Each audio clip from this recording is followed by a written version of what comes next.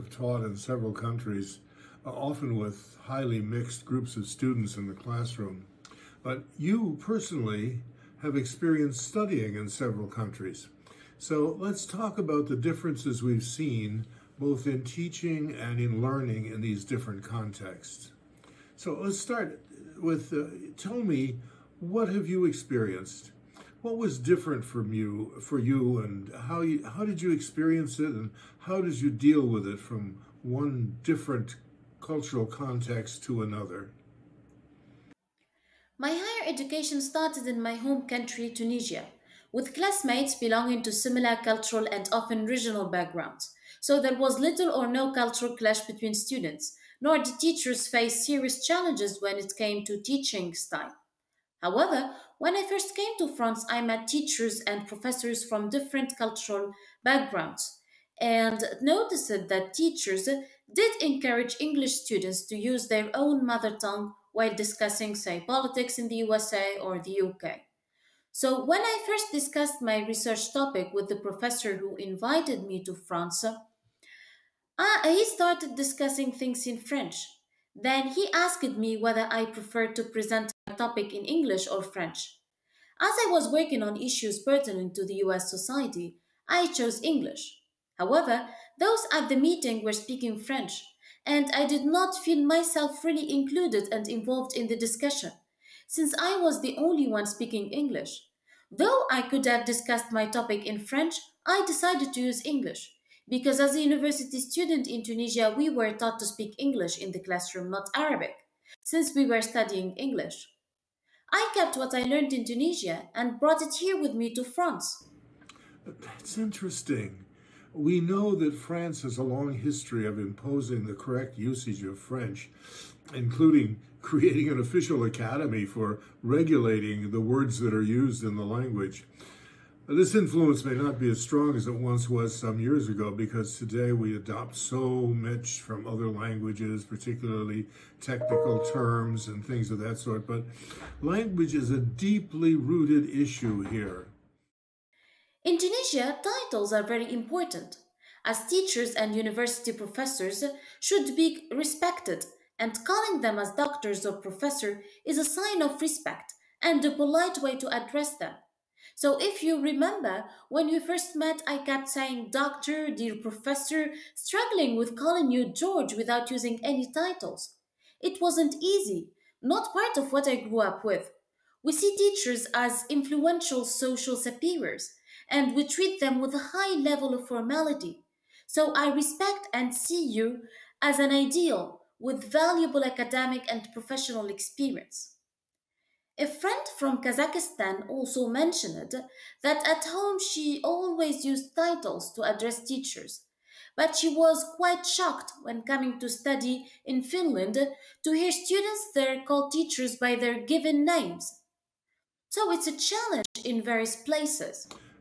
As an informal US American, I often tell a student, you can just call me George. Well, easier said than done. I chuckle to myself when a student addressing me stutters and stumbles through Dr. George, just struggling to admit that they can omit the formal titles like professor, doctor, and so on, and speak just informally. So, in a way, I feel very good inside when you tell me about your sense of this and the respect it means to you. It obviously manifests your good intention as a student and respect for me as a professor. Yet, as human beings, I'm one, I have my own cultural fear that this blocks us from becoming closer, perhaps, or more casual, or it gets in the way of being open with each other. And so inside, it sort of stays there, and I continually wish it were different. I know how to deal with it, of course, and I live with it pretty well, but that's the way our deep cultural roots are often hard to pull out. You know, we pull the leaves off the plant, but we don't get the roots out. So Another item in this regard is that I'm not the kind of prof who stands behind a lecture platform and spouts off what he wants to say. Rather, I tend to act a bit like a TV host. So I walk down among my students. I try to arrange the classroom in advance so that I have space to move about and I can get close to the students who are talking and working on whatever assignment I've given them or whatever challenge they have. So when I want to ask a specific student something, I try to do it in a personal space. That means I get closer. And there are students who like this, and there are others who start changing their posture, stiffen up, and they clam up, they shut up, because the prof is coming too close. I think the idea of personal space aligns with the concept of power distance. Power distance and personal space are definitely cultural. For instance, in Tunisia, the teacher should respect students' personal space, and vice versa. However, as powerful members within the classroom, teachers are given full authority to determine their relationship with students, which is most of the time distant and follows well determined hierarchical norms. Personally, I think that within this high power distance context, teachers' knowledge becomes hardly questioned, making learning more of a top down process that considers students as passive recipients. Globalization may have a positive effect in making people more open to adopt other models and approaches in teaching. However, despite this positive effect and the progress that we've been making, the hierarchical relationship between teachers and students persists because it's not only a teaching approach, but part of a larger cultural approach to things, approach to people. And so when students go from a high power distance society to study in a place with its low power distance, they struggle to voice their concerns, to express their opinions. They hesitate to ask questions, since where they were raised, teachers are given the last word in everything that they teach. So it doesn't make sense to question that or contest it or discuss it in any way. So this brings up the topic of what is seen as strange or different and what sometimes may be judged as an actual offense socially or academically, and even penalized in some form. We need to be careful that we don't make our students penalized until they're aware of how they can manage the cultural challenges they face in a new environment. For example, it's my experience that one needs to be careful about touching.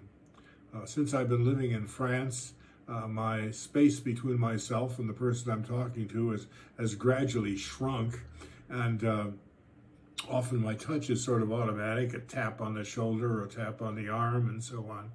So I'm almost terrified when I go back to the United States and I reach out and tap somebody on the shoulder. It might be sexual harassment, you know, this is serious stuff. So I run, as a prof, I run some risks that are interesting too. There's a whole new challenge now of recognizing these diverse cultural dynamics of the things that are now going online when we have virtual and hybrid teaching situations. Also, not only students, but professors in the same institution may come from different cultural backgrounds, some more formal, others less formal. Students may be puzzled by the different standards that they experience from the professors in one class and in another. So together, Amna and I have put together a short description of the cultural challenges in teaching and learning. So we invite you to check this list against your own experiences and what you've heard from others. Note the items that you feel you'll have to pay more attention to. The important issue here is not to make others wrong, but to create synergies in the classroom and to appreciate and honor our differences. We can enrich each other by our teaching and our learning styles to the greater degree as we become more and more conscious of and actually use the values and behaviors of other cultures that we encounter with each other.